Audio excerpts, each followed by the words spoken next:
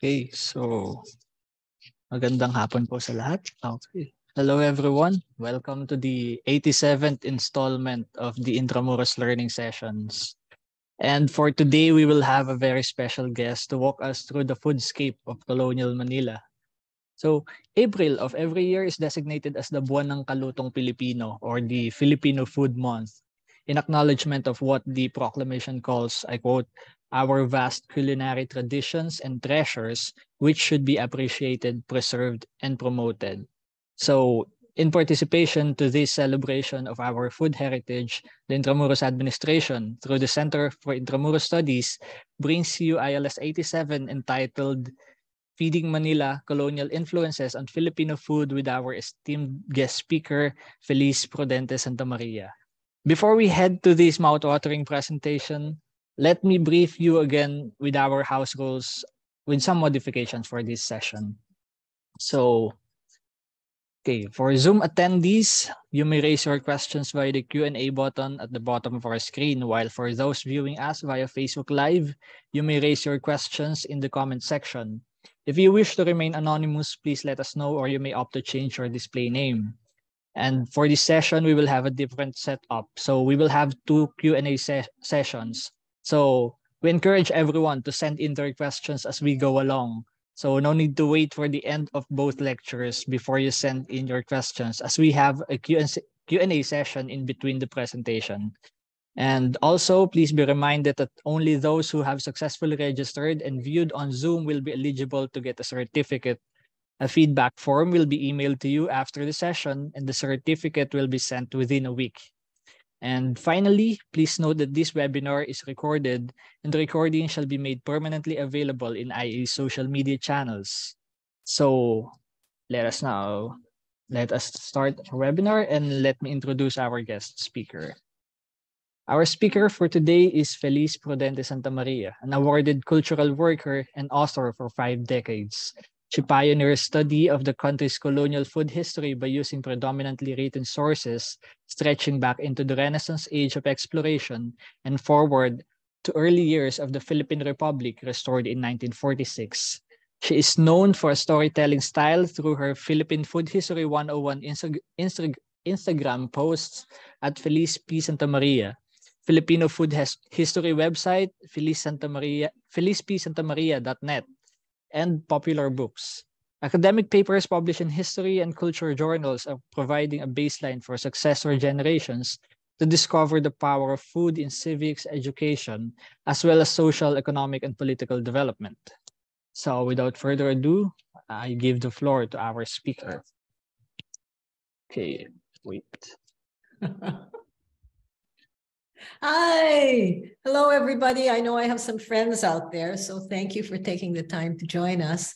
And it's nice to be with the Intramuros Administration Network. It's our first time. And I'm worried about the time. So maybe, Christian, maybe you can start with the first part. How's that? Okay. And then you can ask me questions after it's done, before we go into the second part.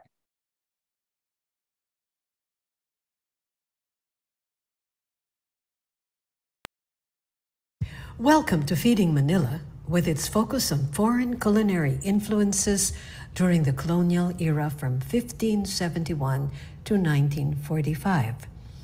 Part 1 narrates little-known food challenges during the early years of Manila's founding as Spain's capital in the Far East, and even lesser-known culinary adaptations made by the Spanish in their new tropical environs.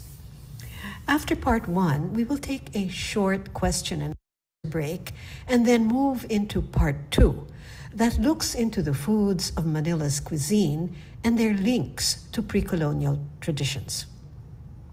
It is worth recalling that no one forced Filipinos to like certain foods and beverages.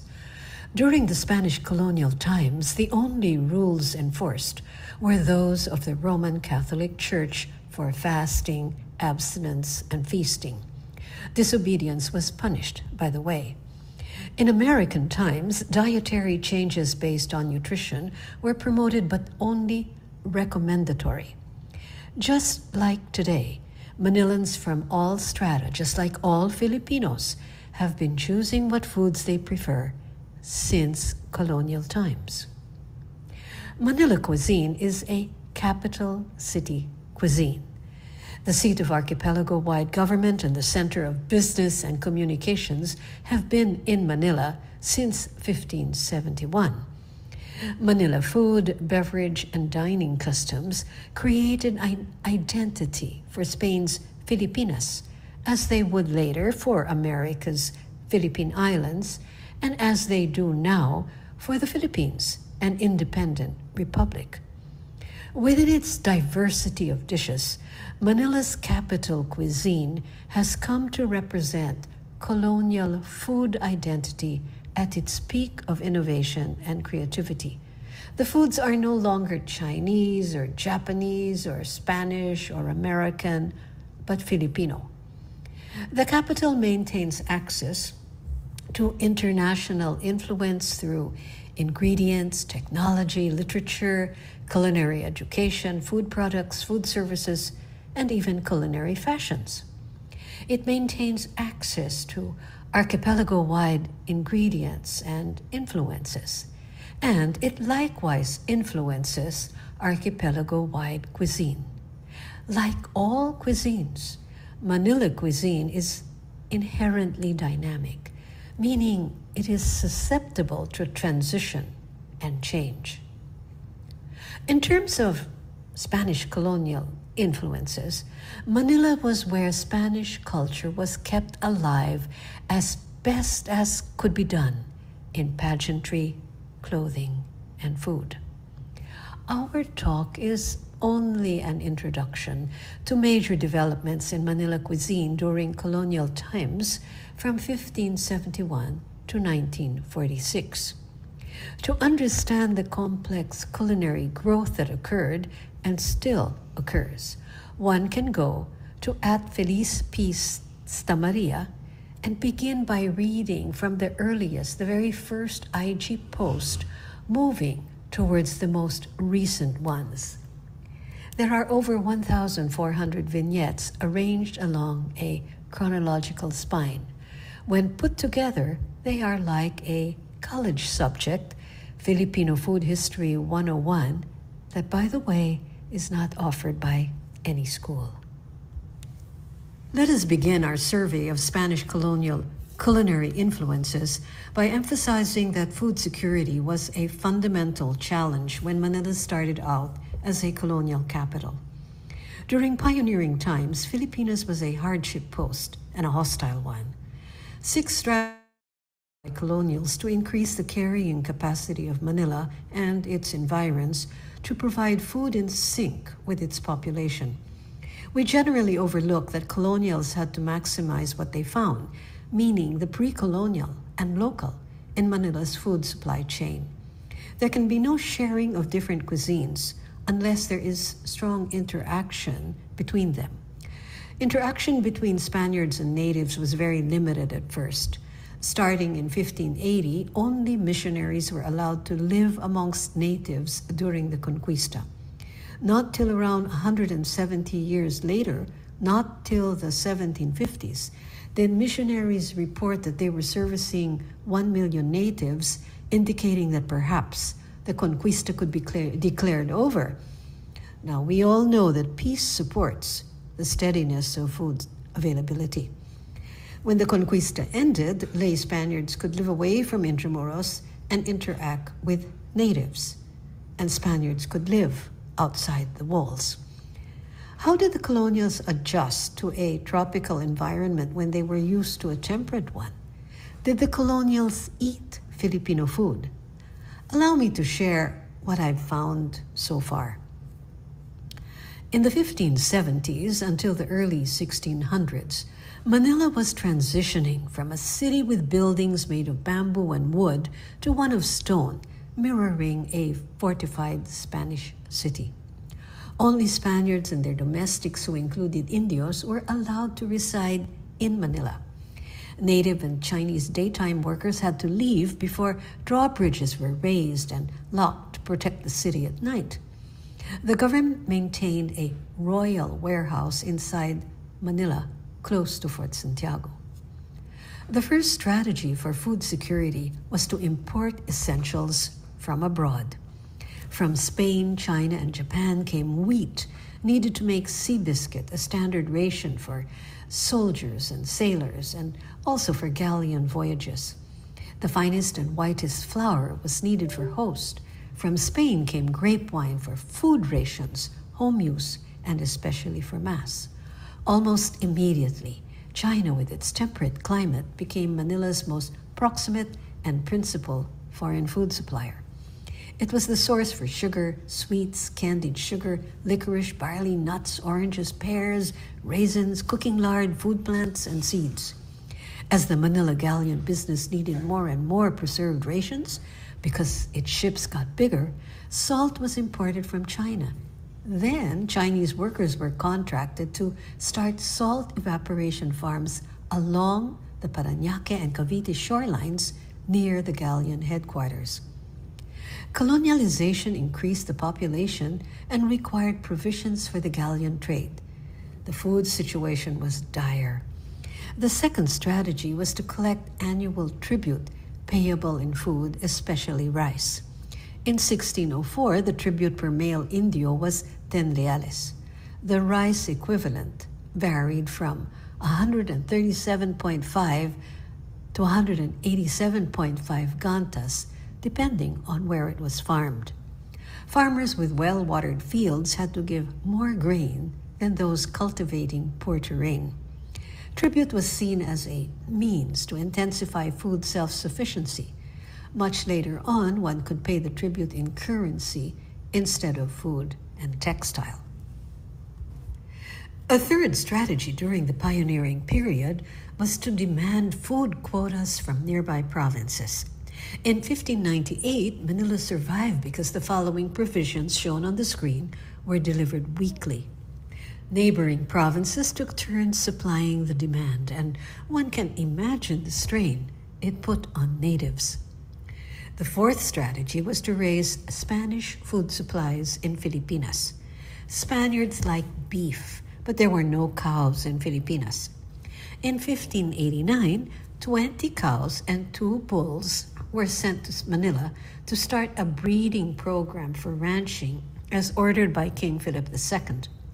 Cows were part of the Spanish identity, and introducing them to the colonies was fundamental to bringing Spanish culture.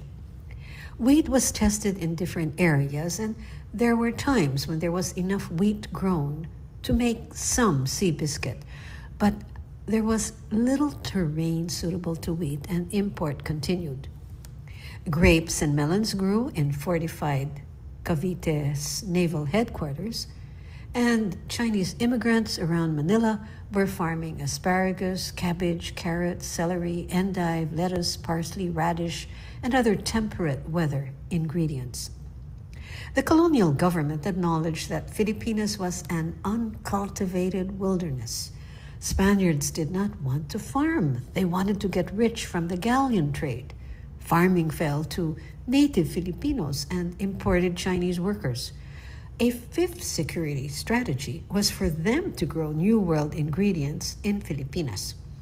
With Acapulco and Manila on similar latitudes, it was thought some Mexican flora and fauna could indigenize in Filipinas. Among the many are those shown on the screen. There was also a Manila duck raised and exported from Filipinas to Mauritius and Reunion Islands, where it was called Manila duck. It may have been the Muscovy duck that was fatter and more strongly flavored than common ducks. The sixth strategy was to introduce production techniques, agricultural and culinary equipment, as well as foods from around the world. Some examples are coffee from the Near East, big mangoes from India, balimbing from Ternate that was sweeter than what was growing locally, salt evaporation farming from China, water buffalo and the wet field plow from China, sugar mills and evaporation pans from the New World. The colonial government built a central market for Manilans. Food had to be sold only there to control prices. Food costs always threatened to skyrocket. In 1581, the first bishop, Domingo Salazar, suggested the Chinese be given their own place and missionaries. The Chinatown was called Parian. Migrants were restricted to live, trade, work, and sell food only in the Parian. Fire, earthquake, overpopulation, and security breaches caused new Chinese enclaves to be built one after the other. By 1628, Chinese who converted to Christianity were allowed to marry natives and live outside the Parian. Mestizo de Sangle became a tax category in 1741 because there were so many of the mixed breed. Chinese and native cuisines were mixing at the grassroots. Missionaries working in provinces and hinterlands helped Manilans adjust to insular cuisines. Spaniards were able to find island substitutes for the temperate climate ingredients that would not grow. It created a Phil-Hispanic cuisine. Kasubha and turmeric were substitutes for saffron. There was banana heart for artichoke, paho mango or wild duhat for olive fruit needed for brining, bagatpat from China for fig, sungay for vanilla, toyo instead of cod, lard instead of olive oil for cooking. Rice flour and buri flour were used instead of wheat flour, dayap for lemon, pili for almond, carabao milk for cow milk, palm and grape wine mixed together instead of pure grape wine. Colonizers and the colonized shared several cooking techniques in 1571 when Manila was founded: roasting and cooking with liquid in a vessel. Native Spanish dishes cooked those ways could slip one into the other. Some native foods were recorded in writing as being eaten by the Spanish colonials, sometimes with their alterations. For instance, you see on the screen dried native fish with beans preserved in oil, eaten during Lent. There was an unnamed stew of pig's trotters. Bird's nest soup, sinigang, tinola, wild venison roasted or as tapang usa. Paho and green mango preserved in vinegar. Green mango juice as a marinade. Fresh native cheese. Native sugar cubes with water. Balimbing dried or in syrup. Santol sweet conserve, mangosteen as jam, and prepared with gulaman. By the end of the 1700s, nearby sources for feeding Manila had stabilized. For instance, there was Pasay, where rice, oranges, sugarcane, sweet potato, tomato, kidney beans, and beetle-chew grew. Rice in Tunasan, wheat in Batangas from Tanawan to Lipa. Tondo province provided rice, chicken, duck, turkey, carabao milk, cabbage, lettuce, turnip, radish. Pasig along the main river raised duck, and balut, liked by Chinese mestizos, as well as rice. The number of Spaniards in Manila and the rest of the colony was fewer than most of us might expect. As the 1800s began, the Spaniards of Manila and its suburbs did not number more than 1,000 families, including people of mixed blood who passed themselves off as Spaniards. An increase in peninsular Spaniards for government and military positions was sent after the galleon trade ended in 1815 because Mexico had declared its independence. More peninsular Spaniards arrived after the 1872 Cavite Mutiny and the Philippine Revolution of 1896 to 1898. Europeans and other foreigners arrived in small numbers when the colony shifted to free trade starting in 1835. When Suez Canal opened in 1869 and steamships were sailing, Manila cuisine experienced an era of innovation that continued through World War II. Welcome to Feeding Manila.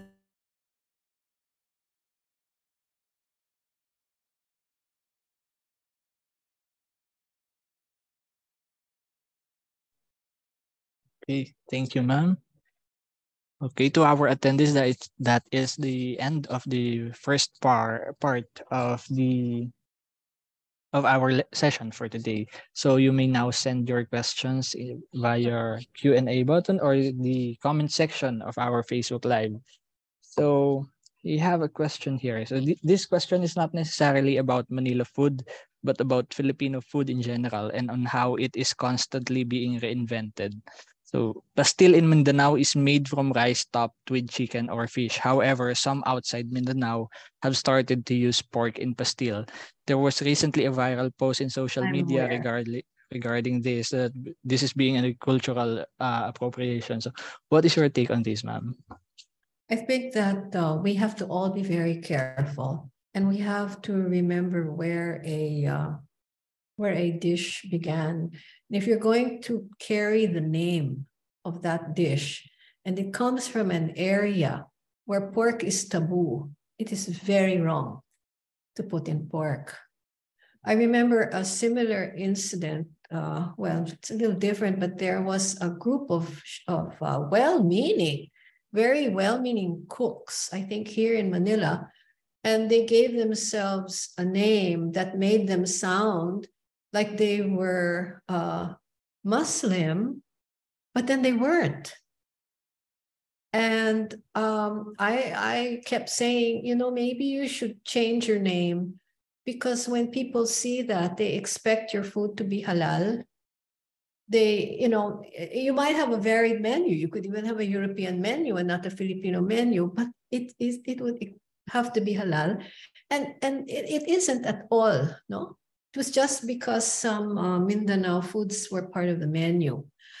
So I think all of us, we're almost in the middle of the 21st century. By now, it should be clear to all Filipinos that there has to be this multicultural respect. So that's my answer to that. Before we move into the second part, I hope you'll understand that the Philippines, in a way, was very lucky that it was so far from Spain, because there were so few Spaniards here. And then there were so few Spaniards who were really mixing with the Filipinos. And in a way, that protected our local cuisines. Our local cuisines were able to dominate whatever foreign cuisines were introduced. So we would cook foreign cuisines our way. The other very important thing to remember, and I think Leroy, just as the colonial period was shifting from the Spanish to the American, he explained, he said, there's so many Chinese mestizos, but don't be misled. When a Chinese married an Indio or a Filipino, the children were raised according to the Filipino manner. And they really considered themselves Filipino. The only reason they needed that mestizo sangle title was for tax purposes. A mestizo sangle paid more tax than an Indio. You see, so in many ways, the fact that there wasn't this mixing, the fact that the Chinese did not push their Chinese identity on their children once they became once they married a native woman, has helped our cuisine. So I don't know, maybe let's, okay, now just to bear in mind, and I have to read this or I'm gonna make a mistake. So around 1838, just after the galleon trade was over and then the Philippines was open for free trade by 1834, and in 1835, the ports were open. Look at this. There were only 1,500 European Spaniards, peninsulares, and there were 3,500 insulares, local Spaniards. So the local Spaniards were really outnumbering the peninsulars. That's 5,000 Spaniards in the whole country. And then the Spanish mestizos were only 20,000. Chinese Filipino mestizos were 240,000 all over the country. And by that time, the Chinese were down to 10,000. Okay, so this is the kind of population. We need to take this into consideration when we say, oh, how did our food become like that? Where was the mixing? And now I think the second part, right? Christian talks a little bit about the mixing. So you can play the second part, and I'm sure there'll be questions after that.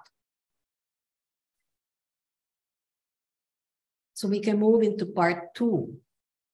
I shall play, ma'am, na yung second part, or shall we answer these questions in Meron pang Q&A isa pa? po, ma'am? Wala akong nakikita. Ano May pang 3 meron? questions po dito sa Sige, Q&A. meron. Okay po. Ano? With a strong colonial influence from Sur Domingo, with a strong colonial influence in the Philippines and how various techniques affected original Filipino tradition, how can the nation strive in the culinary field while maintaining the Filipino identity of the dish, considering that consumers most of the time want something new, special, and exquisite? Well, first of all, that is the Filipino. I did a lecture for NCCA several years ago, and some of the findings. These are conclusions after years and years and years of studying. One of them is that Filipinos get bored easily with their food. That is why we have to have a lot of sawsawans. We have to have a lot of different kinds of dishes on our plate. Okay, and we will never be left behind in fashion. Food fashion, we really want to try everything. We're very curious people. So what is important is that the people who are really promoting Filipino food always try to keep what is the most important part of a Filipino dish, whether it has a Spanish name, a Chinese name, a Filipino name, but it's part of Filipino food. Don't move too far away. In other words, keep if it's supposed to be sinigang and it's supposed to be sourish, okay, meaning from mildly sour to slightly more sour, because in the Visayas it's very light sour, and then like in Cavite it's very sour. Tagalog is very sour. Don't deviate from that, and don't turn it into tom yum. Don't put in the green ingredients like the chili, because it's not there. The red chili, it's not there. So you have to stick to it. So it becomes our responsibility. And our food, trust me, is good the way it is. It's good the way it is. You have to have faith in who we are and in our food. What's next? I hope that answered it. Thank you, ma'am. The next question is from DOT, D. Mandigma. Is kilaw a Filipino way of cooking during colonial times, or it is our adaptation of Spanish ceviche? Okay, very easy to answer. Ceviche, if you look up the history, is supposed to be a Peruvian adaptation, the word from escabeche, okay, which means that ceviche very likely did not become a dish, I guess, until after the colonial presence. If there were something like it with a Peruvian, a pre-colonial name, that hasn't yet come up, okay? So going by that, ceviche is based on a colonial word. Whereas our kilaw, and we'll get back to that later, the kilaw, we have that document, the earliest is 1609. 1609 is our earliest for kilaw in Tagalog. But if you go to the National Museum, they still have the records of having found fish bones, and these two, they disintegrated, unfortunately, but these two halves of tabon fruit. And it could be that they use the tabon, they squeeze the juice, right? And that was what they used to flavor and help change the chemistry of the fish. And that is how they make kilaw up to now in that area. And to what date is the archaeological find? 13th century. So very, very, very pre-colonial. 1200s could be our kilaw. And kilaw, okay, this is where sometimes we get a little mixed up. You know, kilaw isn't really cooking, right? In fact, I don't know in your families, but in my family, okay, kilaw in my family on the Cavite side is you want the fish or the shrimp fresh, which is why the best kilaw I've had is in a fish pond in a bangka. Okay. And the second was when I was out a little further on and they were catching fish and cleaning it right on the boat. How do you make kilaw? Then we had vinegar. Okay. So you just have this communal little bowl of vinegar. They give you your bit of fish, and all you do is you dip it and then you take it out and you eat it. It's like sashimi. It's raw and it's only sandali, no? In the same way with the shrimp, you peel it and then you dip it and you eat it right away. You do not submerge the fish or the shrimp and leave it there to turn white. You just dip it like sashimi and eat it. So that's the kilaw that we grew up with. I know that there are others now who leave the protein in the acid a little longer. But kilaw is like you take it hilaw, you dip it, and then it becomes kilaw. No? So it's not really cooking it. It's more like passing it quickly through the acid that will not only flavor it, but that will make it easier to digest. The chemistry changes just enough so it's easy to digest. So our kilaw seems to be older. Thank you, ma'am. So a lot older. Yes, ma'am. There's this one question, siguro po transition na lang natin to the second part. Yeah. From Mikaela Carissa Macapas and an anonymous attendee, halos magkamukha lang po yung question. Oh, sige nga po. Is there a Filipino food that is we can call purely indigenous? Without foreign influence daw po. Medyo mahirap yan, sagutin. No? Kilaw is one in the sense that it's we can use any native souring agent. It doesn't even have to be vinegar. And then whatever's there in the, that, in a way that I think could be, that could be.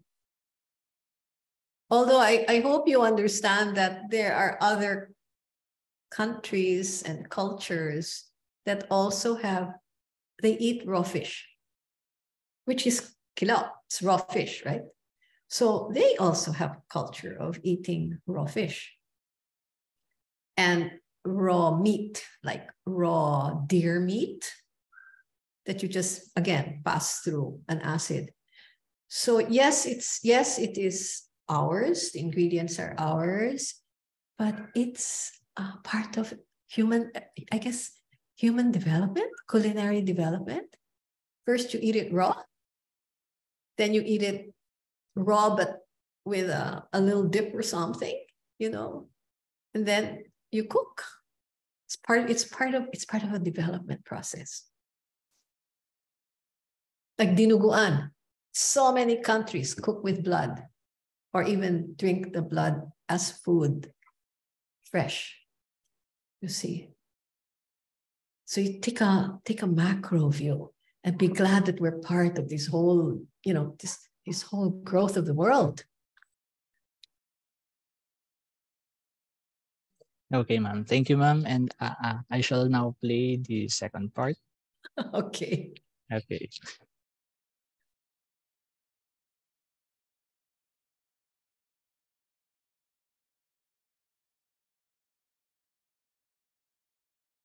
We begin part 2 of Feeding Manila by emphasizing that Manila cuisine is the product of coexisting food traditions that mingle and become innovations. And some of those innovations can evolve into new traditions. Some Spanish influences on Manila cuisine include the 12 listed on the screen.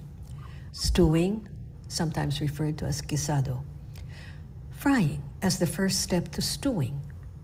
The pre-cooking marinade or pambabad, which is the adobo in Spanish.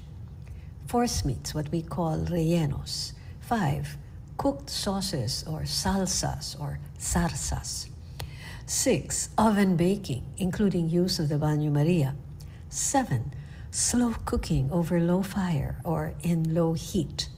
And then there's 2-fire stove top cooking, sometimes called dos fuegos. Then making conserves, sherbets. The introduction of French and continental culinary fashions, beer brewing and Ginebra distilling.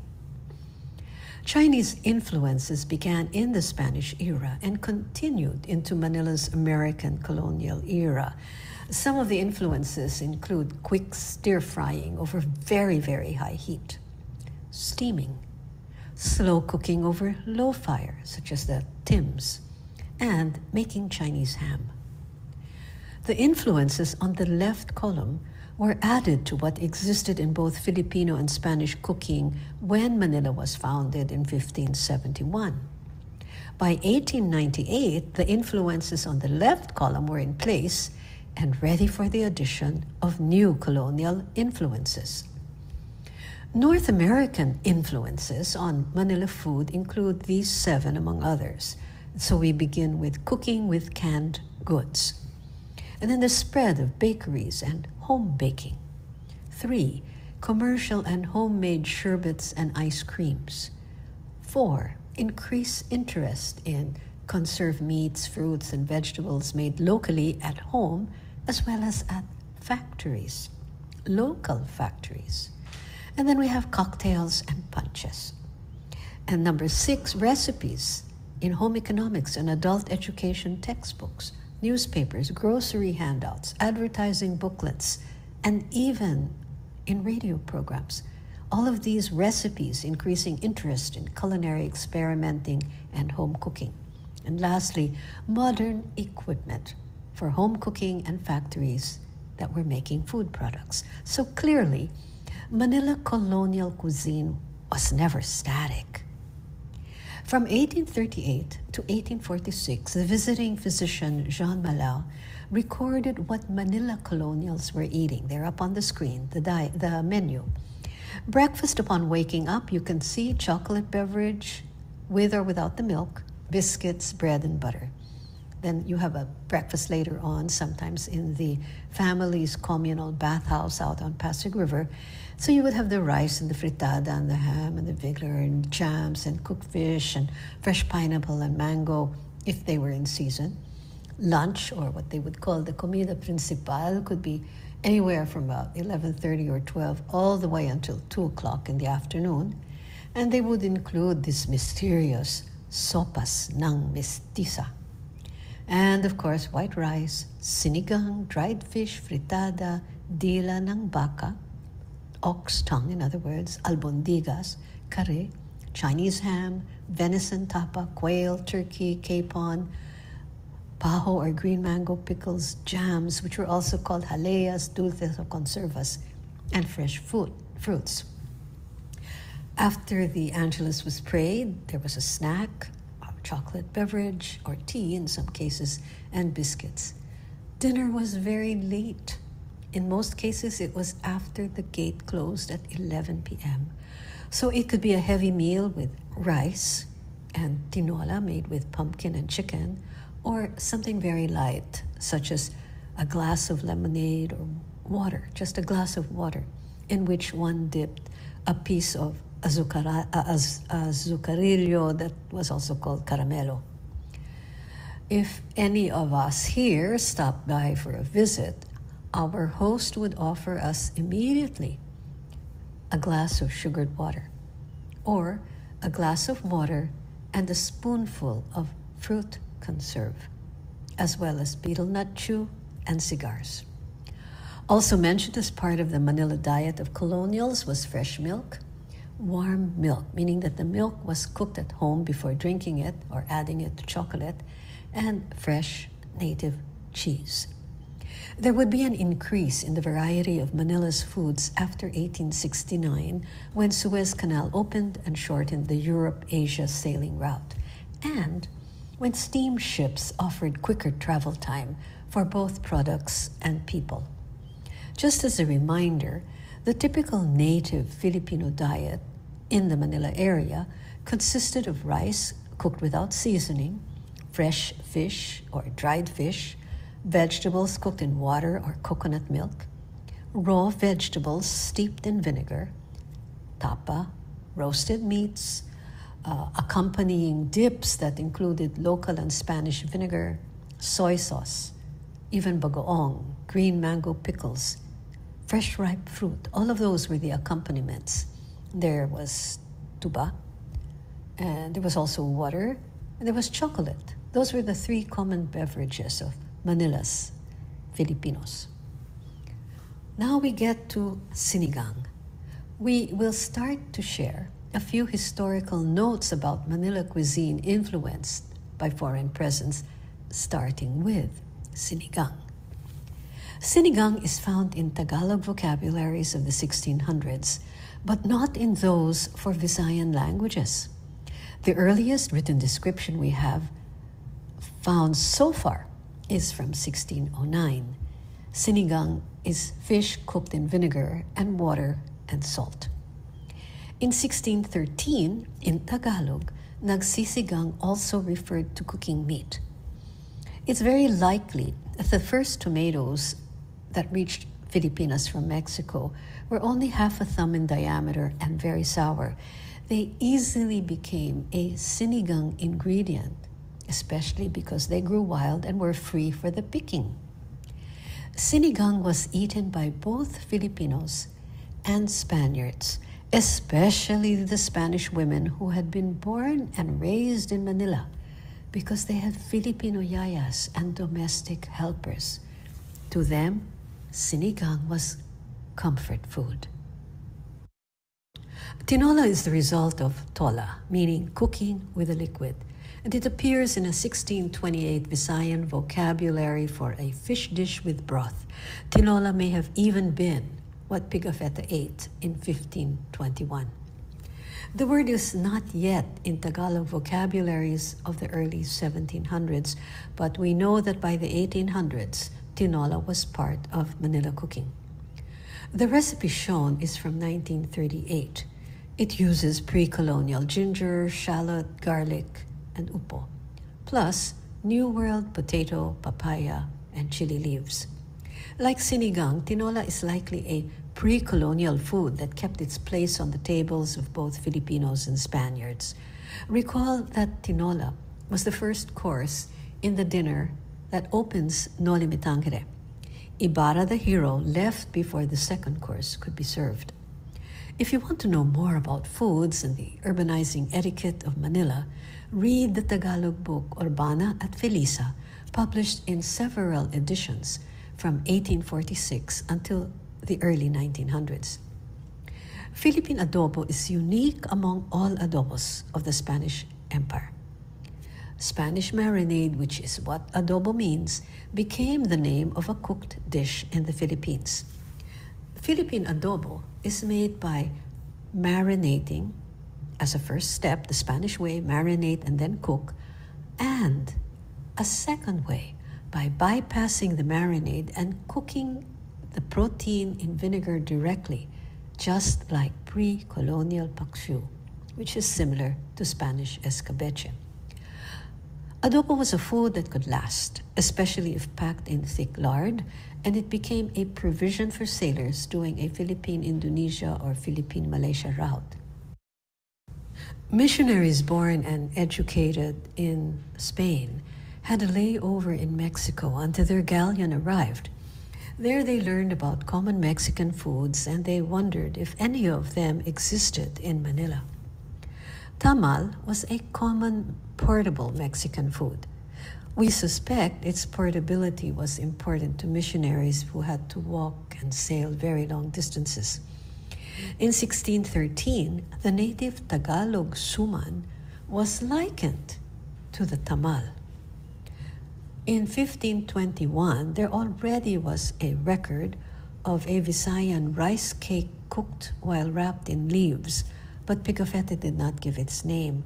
So again, we have suman as a very likely pre-colonial food that remained active in Manila's colonial era diet. We need to recognize that Mexican influence on Philippine cuisine is more by the way of the introduction of new flora and fauna, and not from Mexican dishes embedding themselves in Philippine cuisine. Many signature ingredients for Mexican food, like nopal cactus, for instance, could not grow in the Philippines. Mole has so many variations in Mexico. We hardly find it in the Philippines. By 1847, the mole served in a Manila carinderia was described only as a stew of beef or pork with anato. In 1918, a recipe for pollo con salsa de chocolate is made with some sugar, potato, onion, tomato, vinegar, and salt, and it reminds of one version of mole. A Manila chicken dish that disappeared has a recipe from 1932, which puts it right into the colonial era. A contemporary version might be a good addition to Manila's current heritage foods. Pollo a la bilondeña was cooked with garlic, onion, nutmeg, vinegar, and it was served with a sauce of fried and ground peanut, garlic, and beaten egg yolk. The Parian fed colonials since the late 1500s. By mid-1800s, there is record of there having been noodle makers, panciteros, and restaurant owners in the Parian. By the next century, panciterias were part of Manila's foodscape, and they were restaurants. Pancerias in the U.S. era spread into Intramuros and all the way to Ermita and Malate. So pancit is street food that anchored Manila's Chinese restaurants. Pancit is a Filipino word based on a Hokkien word for fast cooking. Only in the Philippines does pancit mean noodles. The word is unique, and it started in colonial Manila. Pancit was affordable, convenient to eat, it allowed many varieties to be made, and it was accessible to customers. We must remember that one finds a global pattern, that when a food has traditionalized, it is when there are many, many variations of it within an area. Tinapay was recorded in 1521 as a kind of rice cake in Cebu, but it wasn't described. The use of tinapay to mean wheat bread in stories about Jesus Christ changed its meaning wherever there were missionaries to tell that story and associate the word tinapay with wheat bread.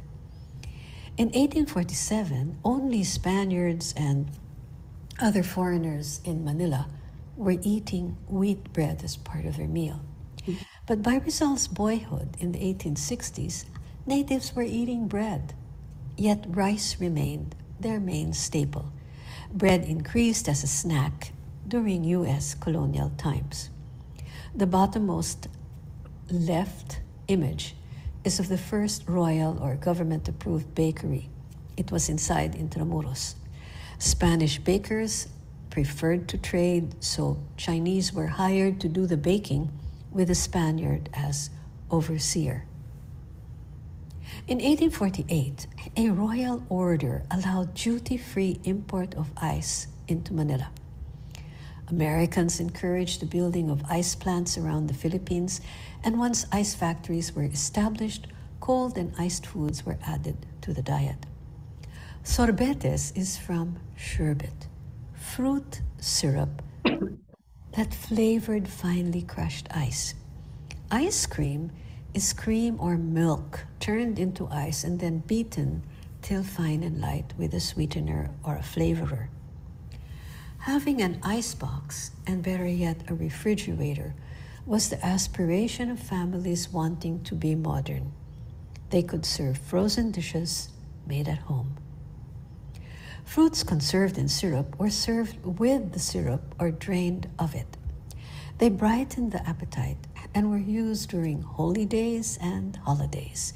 They were so important to the Spanish diet even in 1521 during the Magellan Elcano voyage. And during the Paseo del Pendon, the Alferez Real of Manila sent dishes of sweets to the Governor General, the Archbishop, and other leaders according to various ceremonial protocol. Fruit conserves or dulces were the common postre for Spanish in Manila. In U.S. times, fruit conserves were encouraged as a means to stop wasting fruits and as a small home business. Maria Orosa made the first recipes for them using food science. Her experiments were exhibited at the Manila Carnival starting in 1925. Preserved fruits became ingredients for Filipino fruitcake and halo-halo. Free trade between the U.S. and the Philippine Islands spurred the use of canned goods as emergency supplies, relief from food boredom, as handy and constant cooking ingredients, and as convenience foods. There was a battle for brand loyalty. Sun-made raisins began to figure in everything from rellenos to pickles. Royal Baking Powder and its rival, the Calumet brand, promoted home baking.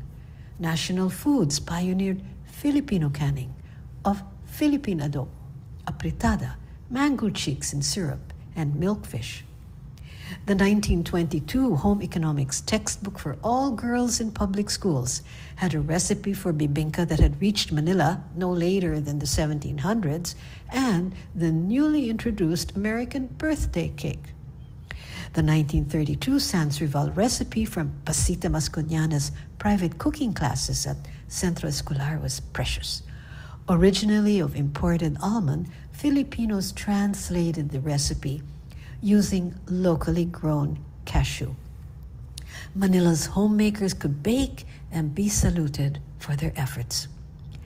Let us end this sampling of colonial Manila's cuisine by sharing 3 wedding menus. Then as now, wedding food is an indicator of aspirational and status cuisine, so take time to look at them. In 1907, Restaurant de France catered paella valenciana and Benguet coffee. By 1919, Tom's Dixie Kitchen was catering a Norte Americano menu.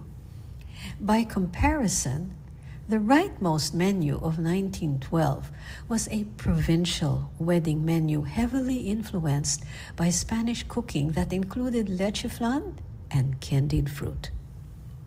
Manila's cuisine is anchored on anonymous cooks who worked for Spanish colonials, Chinese overseas workers, foreign travelers and traders, American colonials, and Filipinos who included mestizos. The cooks were Filipino or Chinese, once in a while a foreign import. Recipe books were sold and later printed in Manila. The capital had the widest array of imported and local ingredients. Manila colonial cuisine embraced street food, restaurant and caterer fare, and fine dining fit for visiting royalty. Food providers for the well-off inspired lower-priced interpretations of the dishes for a wider market.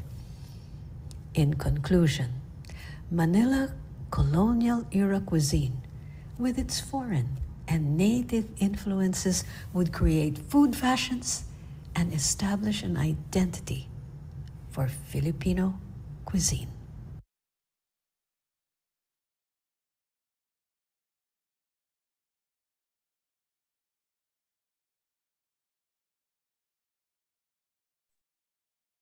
Ay, wait lang po, ma'am. Hindi ko na-flash yung 2 slides sa dulo. Yes, we have something to share with you. Because sometimes people ask for suggested readings, diba? That's what Christian means. So for suggested meetings, we have an image. And I was talking to Filipinas Heritage Library, which is inside the Ayala Museum building. And they have online services. They have those books, and they have some of the other books I've written that are not on the screen. So the Boxer Codex, which was recently republished with an English translation, is something worth reading. And then Governor General's Kitchen, which is out of print. It has an extensive bibliography that you can try to read the references in the biblio. So I know Filipinas Heritage Library has a copy. And the latter one, the Jean Mala, it has recently been reprinted by the National Historical Commission of the Philippines. I think by now we all know that their books are very nicely priced. You know, you don't have to really save up for months and months to be able to buy a copy. And Jean Mala is the one who explains that the Spanish colonials, the ones who had been born and bred here, they were not in their homes. They were Filipino. In the way they dressed was with the lighter clothing. They ate Filipino food. The women liked to eat with their fingers. They knew how to make the little rice ball and make subo. Okay.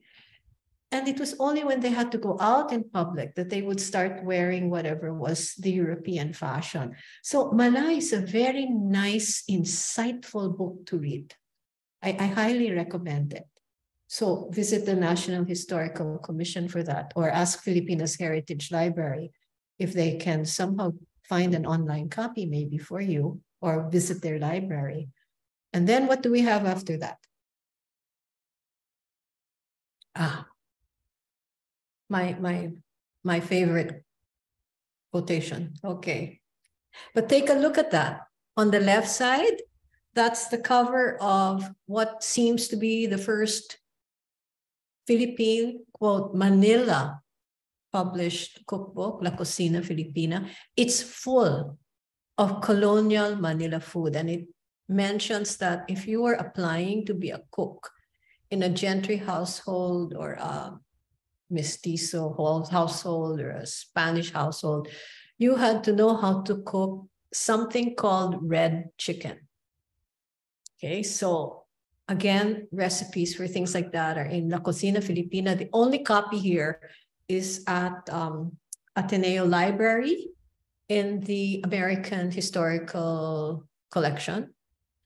And then look at that Santa Ana Cabaret. You see the spaghetti?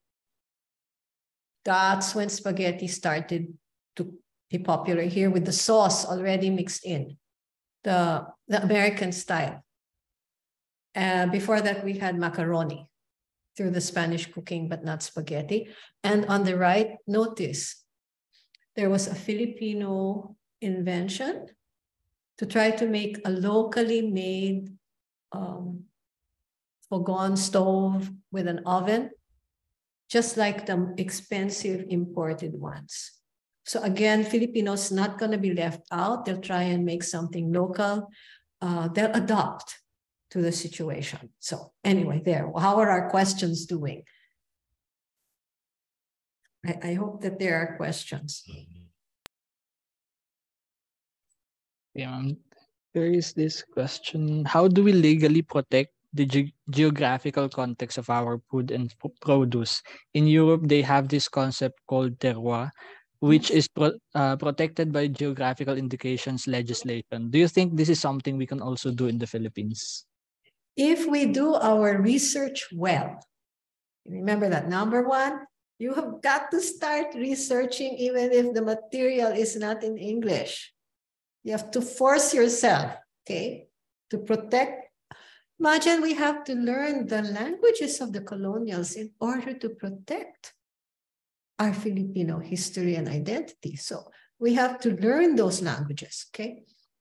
So we have to do a lot of research. And I have books here on international certification of food and how you do it. But the ingredients for our dish have got to be consistent and from a specific place. I was just watching television last night, for whatever this is worth. Kentucky, you know, like Colonel Sanders, what is it? KFC. It turns out it was really originally Kentucky Fried Chicken, but they could not use Kentucky anymore in the modern branding because Kentucky state government had acquired Kentucky as a brand. If you used the word Kentucky, you would have to pay the government of Kentucky a certain price to put the word there. And of course, they would also be very careful about the quality because they were very proud of it being from Kentucky. It's like champagne. That's why now you have champagne can only come from the Champagne area of France. And everything else is considered another product, a sparkling, but not a champagne. But this mindset, think about it here. If we were to start thinking of saying this particular product, let's say this is a Davao something, okay?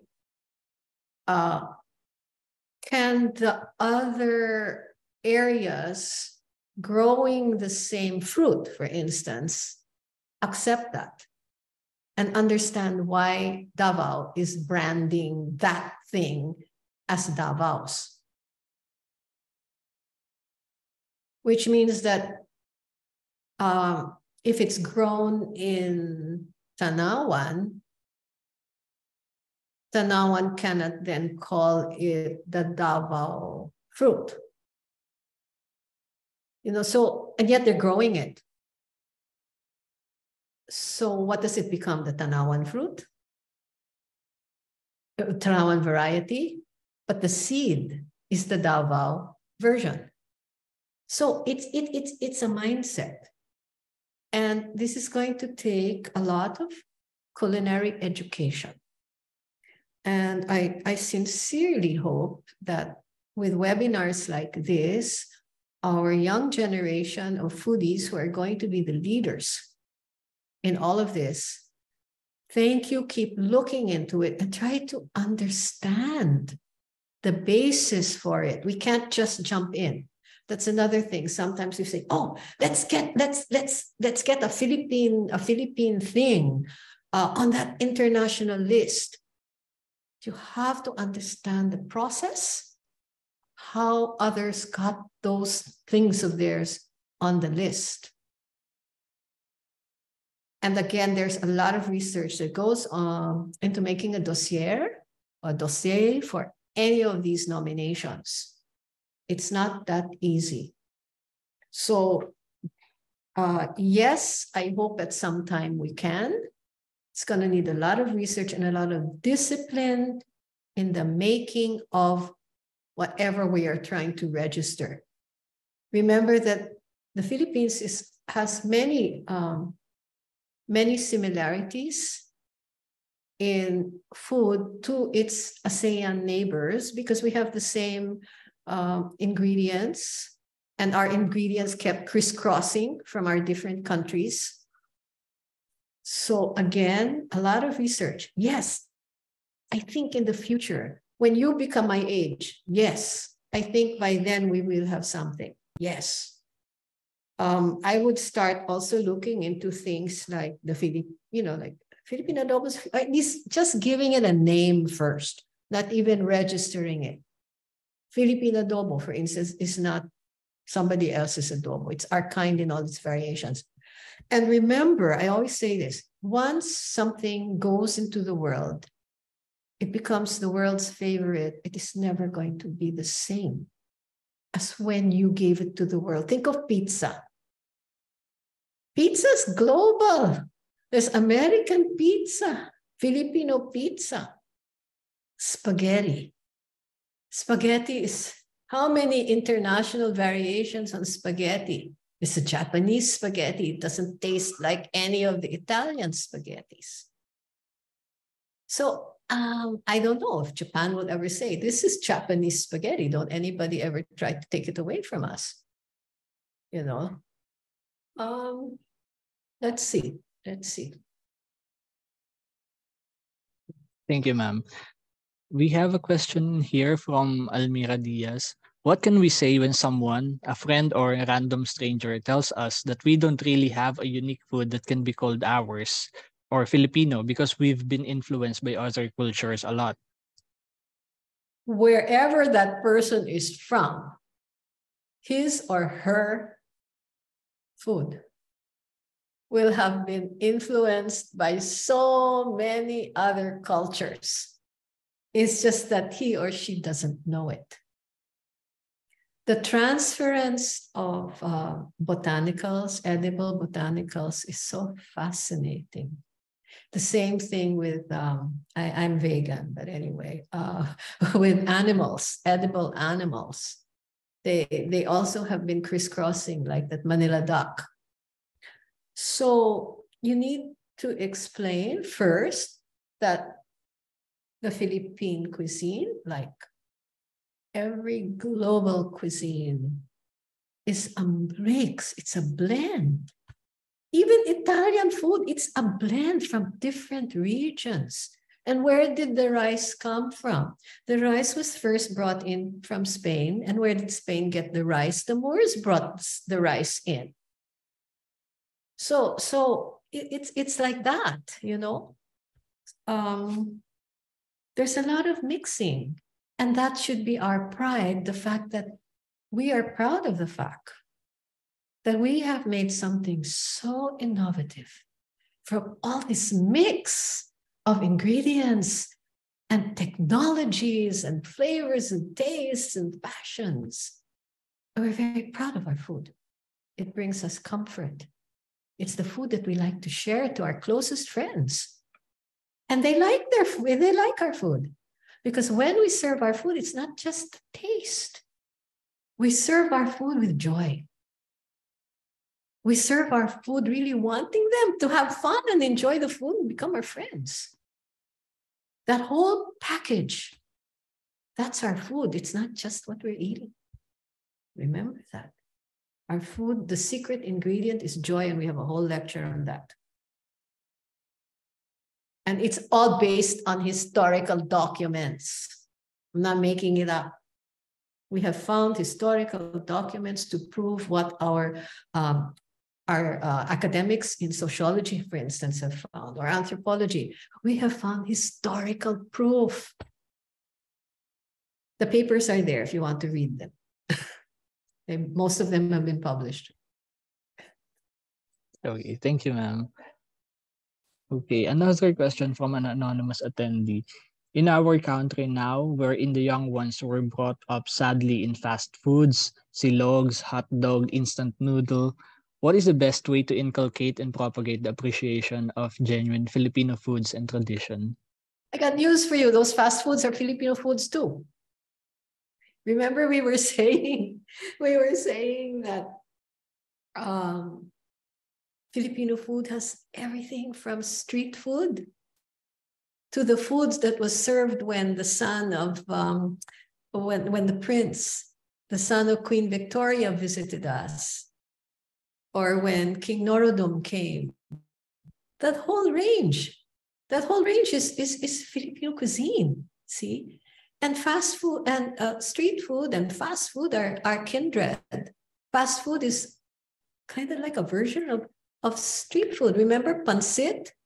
Pancit became popular because it was fast cooking, not slow cooking. It was our version.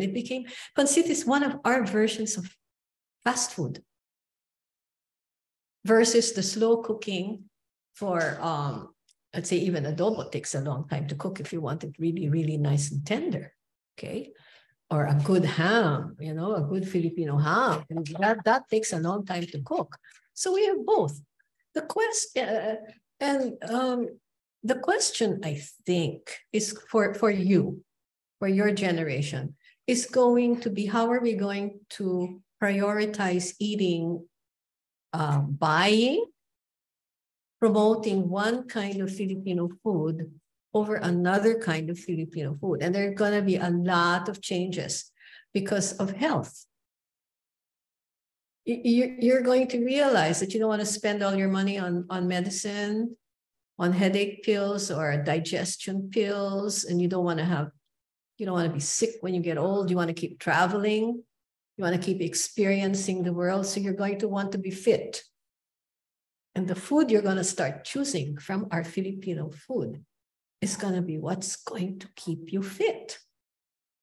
So again, eating lower on the food chain is going to be part of your considerations. Eating food that's not so greasy, which is why now they have the air fryer. You see, there's going to be a lot of changes in the food. Of course, there's still going to be lechon. The thing is that you can't have lechon every day. See, before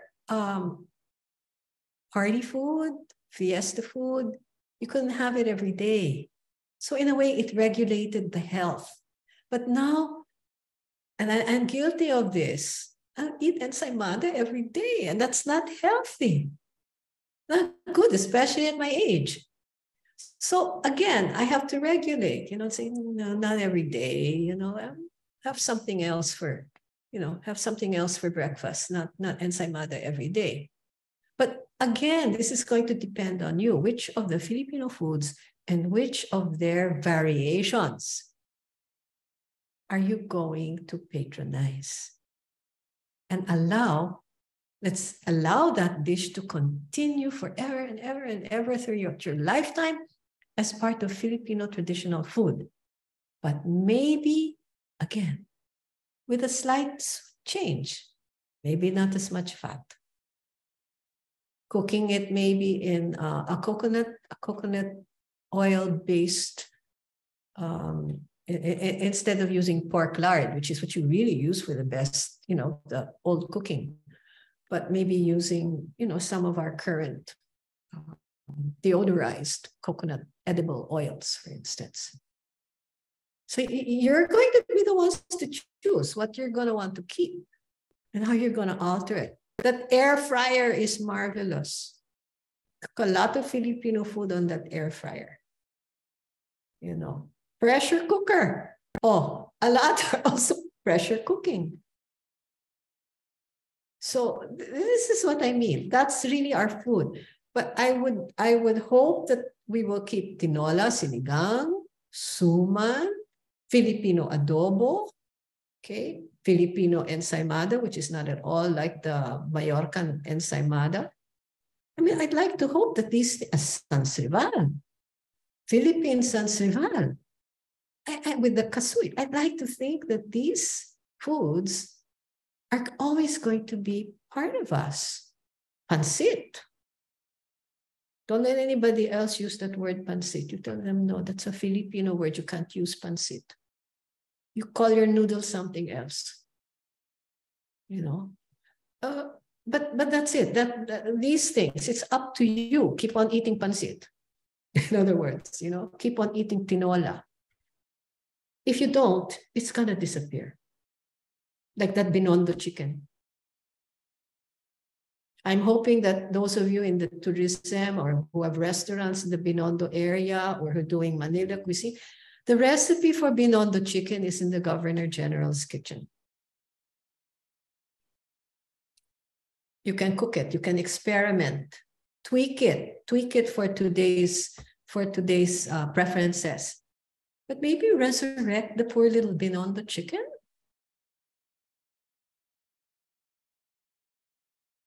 That's Manila cuisine. Go through the recipes. I know if you don't speak Spanish or you can't read Spanish, those recipes are so easy to translate. I don't know if what do you call it? The Google Translate. I don't know if it can I've never tried to translate La Cocina Filipina recipes using that Google Translate, but it just might work. Then get a friend who speaks Spanish to help you out. And then see if some of those Manila recipes can be revived. We'll be the only ones in the world probably cooking old-fashioned Spanish food that has disappeared from Spain. Imagine that. But it was Manila cuisine. What other questions? Okay, thank you, ma'am. This one is still in connection with your answer about the spectrum of Filipino food. So this question is asked by Joseph Afundar, former intern of IA. So how did the rise of sari-sari stores affect the development of Filipino cuisine? That's a whole lecture. That's a whole lecture. I think it's not only the sari-sari store, but the idea of the convenience store, which up to now continues. I hope some of you are noticing patterns. You know what we talked about is being repeated today. So sari-sari and the tingi-tingi, and the fact that sari-sari stores can now sell food, cooked food. The sari-sari store, especially in the 1920s, if you look at the Manila city rules, okay, there's a book. I think the one I looked at, I think is in the College of Law at UP. It's a 1927 maybe book. And it lists down what a sari-sari store should sell. And it is limited. You as a sari-sari store owner are limited to selling only those things. And there are different classifications of sari-sari stores, okay? And again, depending on your classification, you have more items that you can sell. So the sari-sari stores helped spread the use of canned goods. Anything bottled. And some sari-sari stores into the 1960s, I remember I would go to the, when I was going to school, sometimes I would walk to the corner and there's a little sari-sari store at the corner in San Juan. And it sold every morning freshly baked bread. And I guess it was allowed to do that. It did not bake bread on the premises, but it could sell it. And this was the interesting part. They were allowed to sell Libby's peanut butter, okay?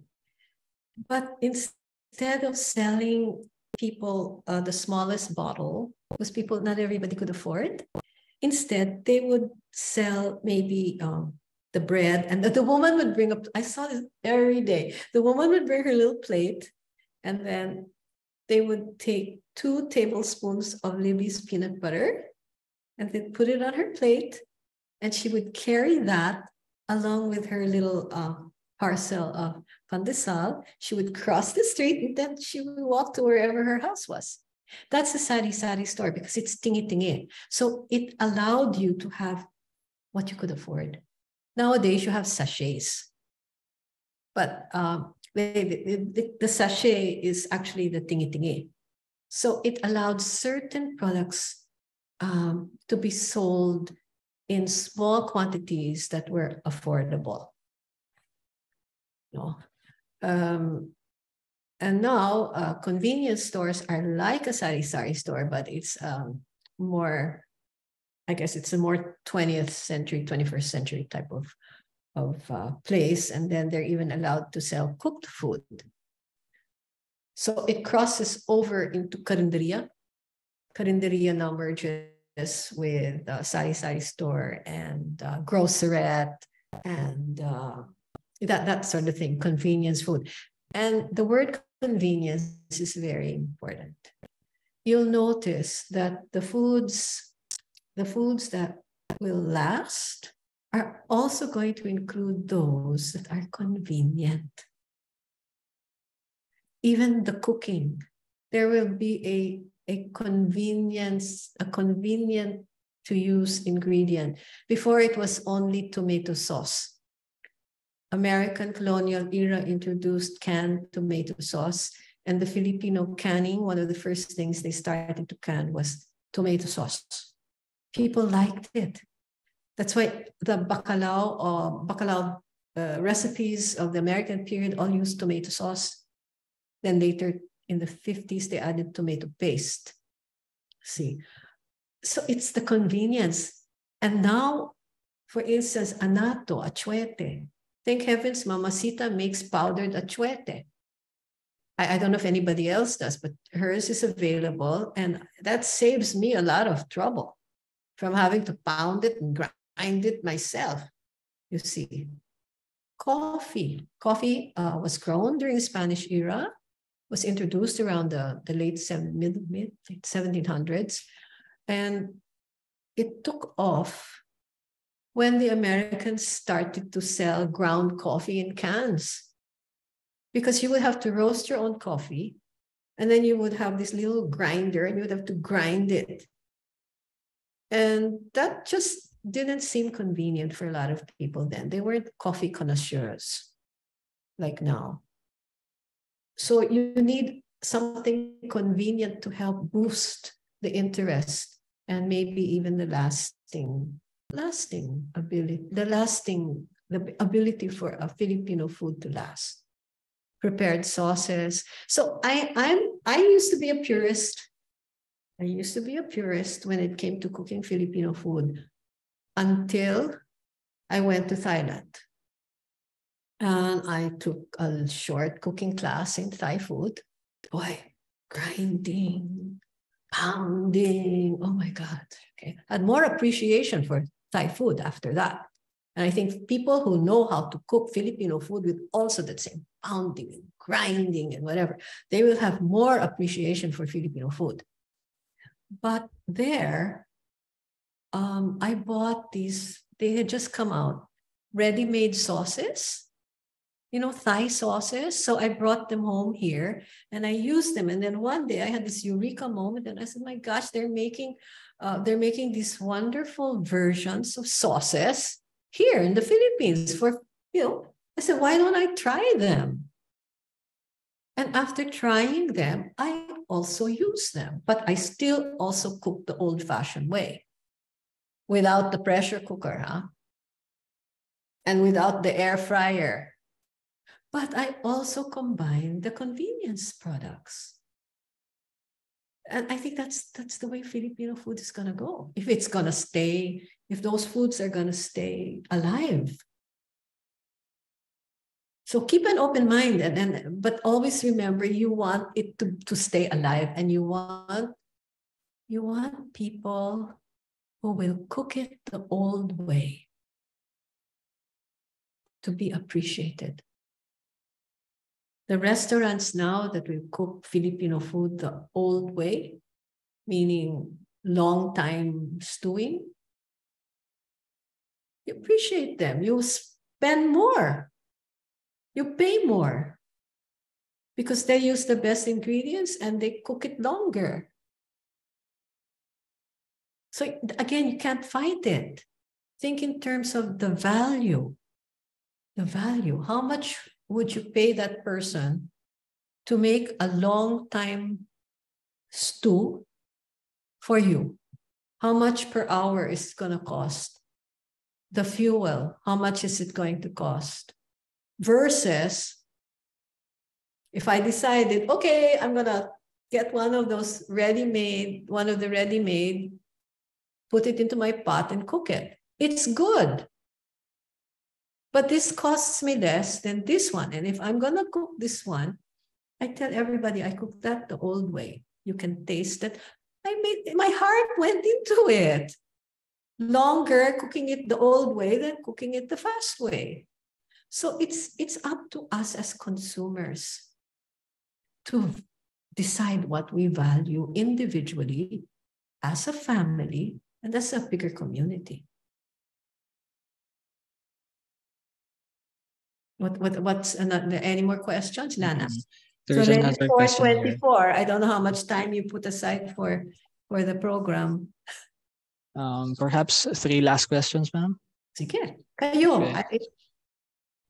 Mga bata ngayon, your attention span daw is short. Is that true?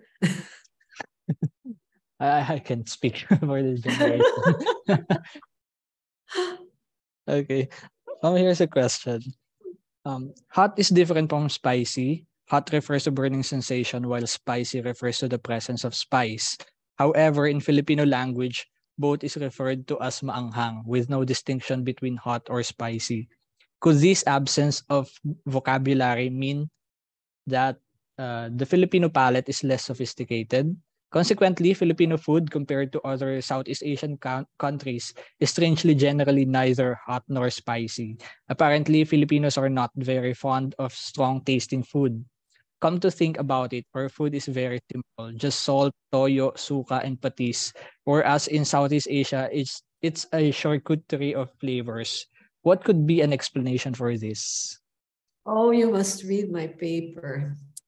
Ah, I have something about that where it deconstructs the tastes, and it shows which were our earliest anghang. Okay, the earliest Filipino anghang is made with the same ingredients as our Southeast Asian neighbors. Garlic, shallot onion, not the white sibuyas bombay, no, or the red onion, but the shallot. And the gingers, the white ginger, the yellow ginger, and the langkawas that in Thailand they call blue ginger. Those were the first real anghang. I'm sure that there were others. There were others from these wild fruits and vegetables, these wild berries and things, because we have names, but we don't have the botanicals anymore.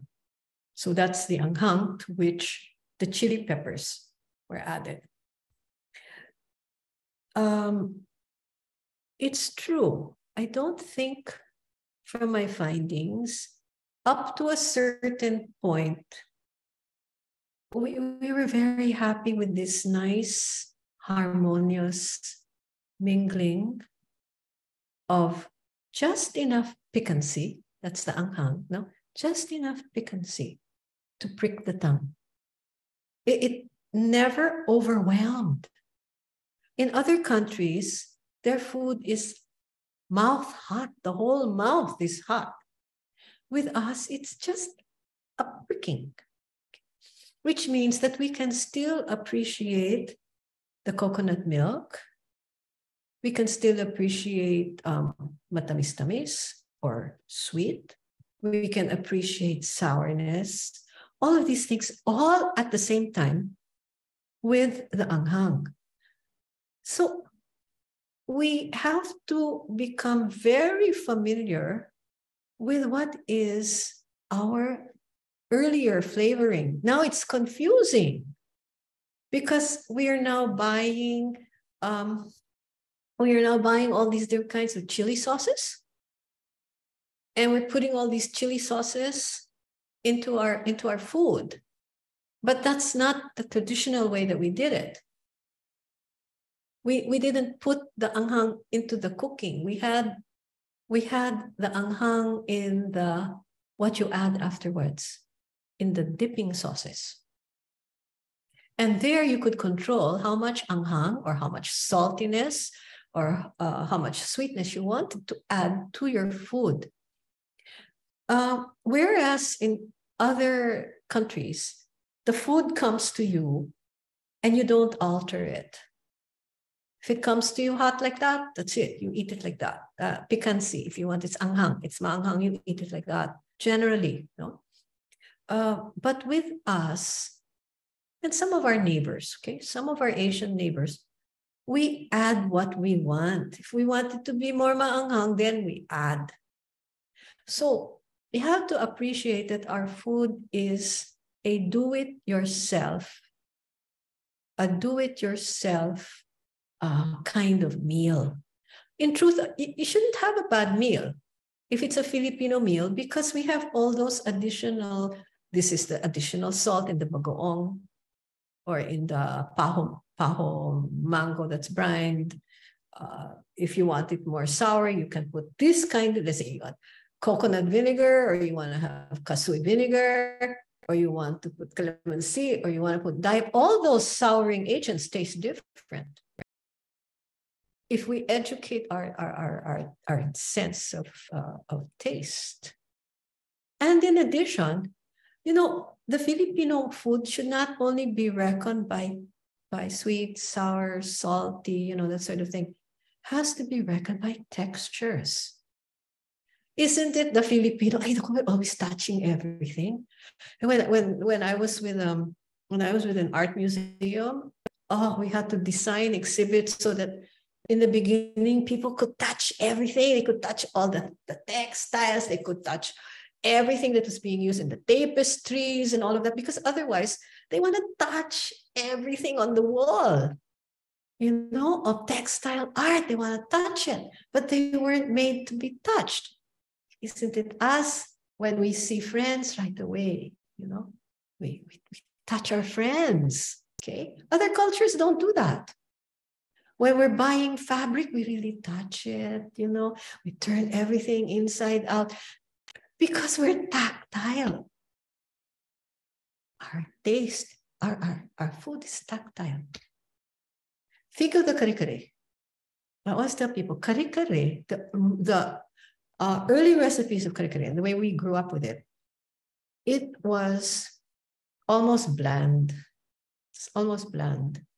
It was a symphony of textures. The oxtail had to be so soft, very, very soft. And the flavoring came for us, our version, with the bagoong. The bagoong had to be really good gisadang bagoong. And that is what added the flavor to the textural symphony that is the kare-kare.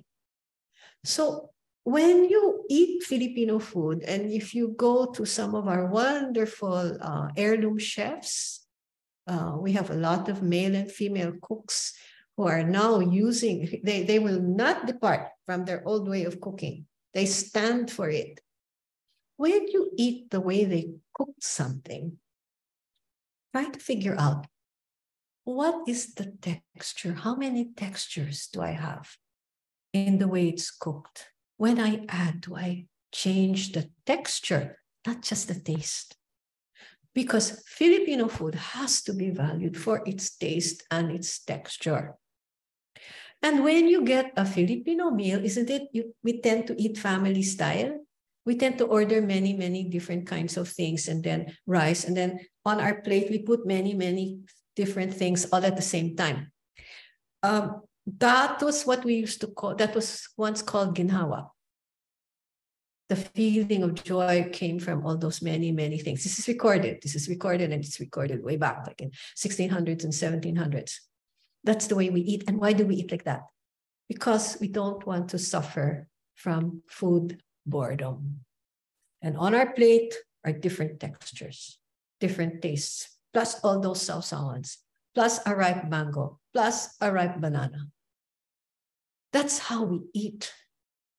We want every flavor to awaken in our mouth. We want to be beguiled by our food, and we want to be happy. All those different things. So you have to understand that's our food. So you know how to answer. You know how to answer. And you say with pride, our food's not quite the same as yours. This is how we eat because we don't want to have boredom. Many things. See. Imagine people are eating abroad. I've seen this. They're eating ukoy in a street fair, and then they've got ice cream. These are Philippine filams. Eating crispy, greasy ukoy. That was how that one was. And sweet,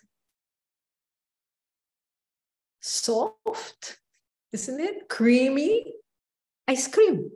And they go, you're really Filipino. You don't even know it.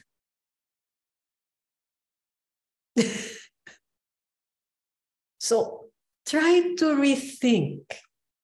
I beg of you, try to rethink our cuisine. So it's not defending it, it's believing in it. Our food is parallel to the way our indigenous people dress, the way our colonials in Manila dressed, pattern upon pattern, texture upon texture. Our music, isn't it? It's also a blend. Our food's like that. There's nothing wrong with it. That's us. That's us. Eat more. Eat more variety. Go to places like Dilian, Aching, Dilian in Pampanga. No? That's the closest to Manila. But there other places. In Quezon, in Batangas. There's a good guide now. Clan Garcia has this, it's on my Facebook. You can see it there and on my IG. Clan has this guide, simple guide to where you can go nearby, and then that's all traditional cooking. That's not cooked with the mixes. And by that, when you have that traditional cooking, you're gonna appreciate the ready-made more. You'll be discerning and you'll say, this one tastes more real, more authentic, more old-fashioned than some other brand, no? Vinegars, you will learn how silky a vinegar can be. And then you'll say, no, this one, bata pa ito siguro. Hindi pa siya, this is not really a refined vinegar. You have to develop your own taste.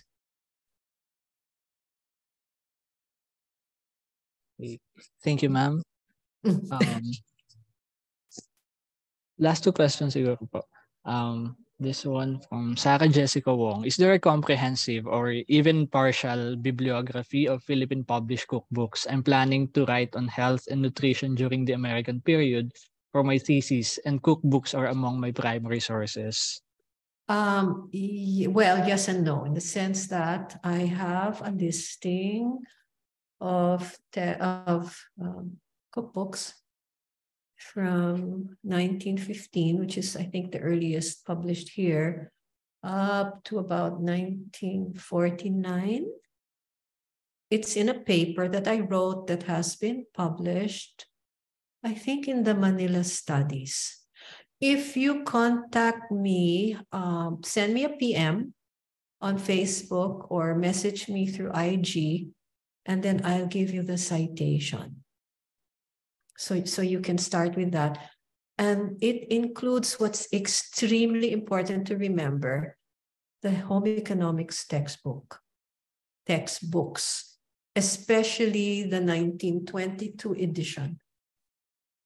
The 1922 edition, you'll be amazed what's there. It's everything from native kakanin to birthday cake. And then there is sinigang, tinola, adobo, all of this. This is American period home economics textbook, pre-Commonwealth. Home economics actually helped us sustain our food identity. Every single girl in the country who was taking home economics had the same textbook. And sometimes the textbooks would have a few regional or provincial, special dishes. But it helped define the home economics textbook helped define for the Filipino what was Filipino cooking. The partner, which you mustn't miss out, and I'm not sure if it's in that paper, is the 1938 Adult Education Recipe Book. A copy is at Lopez Library. I think it's online. That is the parallel to the home economics textbook. Home economics has measurements in cups and tablespoons. Adult education is for those who maybe didn't quite finish elementary school, but who were good cooks. And here there are a few regional dishes again. And the spread of both is what probably your paper needs to have. The spread of the home economics textbook all over the archipelago, and the spread of the adult education program around the country. That I have a paper, it's published. So again, remind me and I'll send you, because it tells you by 1940 something, how many people were using that adult education recipe book. I don't know if you're going to also look into, there's so many handouts. the food demonstrators. I have originals here. And those were very important, side by side, with recipes in the newspapers and the women's section of newspapers and the women's magazines that were put out by the Women's Club, Federation of Women's Club, to parallel the suffragista movement. So there's this material. Contact me. Anybody else doing a research project and wants a little bit of help, contact me. Facebook, PM, or IG. Okay, thank you, ma'am. Actually, there's a lot of questions, pero sinama ko na po yan since the person is trying to specialize on the topic. You can send me the questions later, and then maybe we yes, can ma'am. Yes, answer. Ma'am. Last question po to wrap up this session. From an anonymous attendee, did food factor into the making of the Filipino nation across various colonial periods of our country, i.e. gastro-nationalism? Well, how shall I put it? I would say yes, but I would have to really do the research to prove what my gut feel is. I always cite, and it's in the adobo book that Claude Tayag has just put out. It's at the end, where I note that when Rizal visited Blumentritt, so we're talking of the 1880s, just before coming home to the Philippines, Blumentritt hosted Rizal and Viola. Imagine, believe it or not, with Filipino food. And he had adobo and pancit and paella, kare-kare. How did they learn? How were they able to cook all that stuff there? Who cooked for him? Nobody knows the story. But it's documented that that is what he served.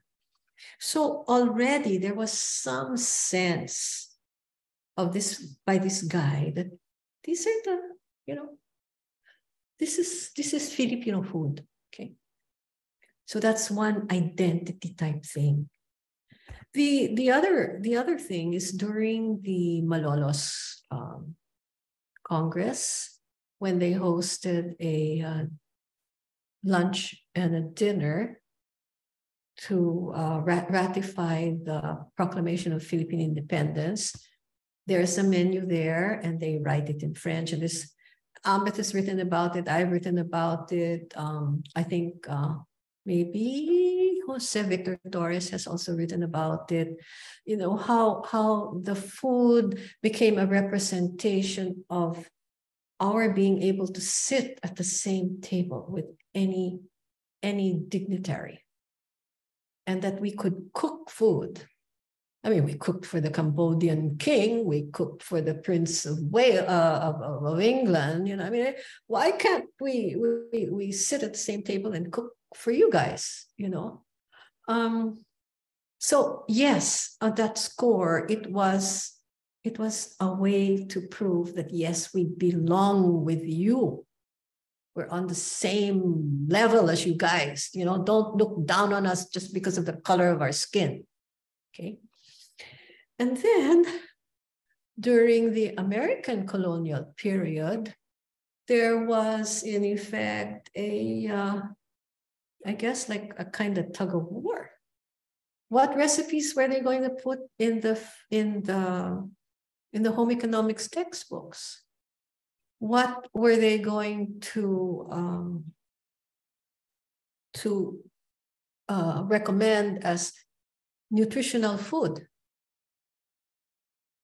The American food never made it here, partly because by our own home economics graduates were pushing for our food. And if you read Pura Villanueva Calao, she really says in her Decalogue at the start of her little recipe book that was translated in different languages, she says, eat our local fruits and vegetables, eat local. It's what grows best. It's ours. Eat local. Doesn't that sound like now We're saying eat the local stuff, help the farmers, eat what the terroir, eat what the terrain, eat what the landscape gives us, and protect the landscape, because that's our best source of food. That's our identity. We won in the home economics. We won, thanks to all of those anonymous teachers. You see. Okay, thank you very much, Ma'am. And I hope everyone learned a lot so much today. And there's a lot of questions here still coming in, and we'll be sending them to Ma'am Felice to address them. So for now, Saka how to get in touch with them? Pag puro anonymous, yes, paano ko naman isasagot yan? Hindi aabot sa inyo yung sagot. meron naman pong mga name dito. Oh, sige. For now, kasi we're running out of time na po. And to wrap up our session, okay, I'd like to promote our social media pages. Intramuros Administration is on Facebook, Twitter, Instagram, and YouTube. And if you missed any of our previous episodes, or if you came in late today, you can still view them in our YouTube channel. And please don't forget to hit the subscribe button. I would also like to enjoin everyone to help Intramuros claim a back-to-back win for the Asia's leading tourist attraction. To vote, please go to https www.worldtravelawards.com/vote or scan the QR code below and register to create an account. Then wait for the confirmation email to verify your account. And then to cast your vote, select Asia from the region menu. From the list of categories or outstanding votes, choose Asia's leading tourist attraction, number 119, and vote for Intramuros, Philippines. The deadline of voting is on July 23, 2023. And very timely for our topic in the Filipino Food Month, we already have a night food market in Fort Santiago. The Mercato Central is open every Thursday to Sunday, 2 p.m. to 11 p.m. And in connection to this, Fort Santiago is already open until 11 p.m. every day. But please note that the last entry will be at 9 p.m. And Intramuros, our community-driven cleanup drive is also continuous. So tuloy-tuloy po ito. So for those who are interested to volunteer, please stay tuned to IA's Facebook page and other online channels for the registration link and schedules. And for the latest updates and announcements about Intramuros, join our Viber community by scanning the QR code here or going to bit.ly/IA Viber. This is also posted on our social media accounts. And lastly, our online exhibit at Google Arts and Culture is still up, so you may check our digitized collections there. So that is all for now. Maraming salamat po sa lahat ng dumalo at kay Ma'am Felice. At magkita-kita po ulit tayo sa susunod.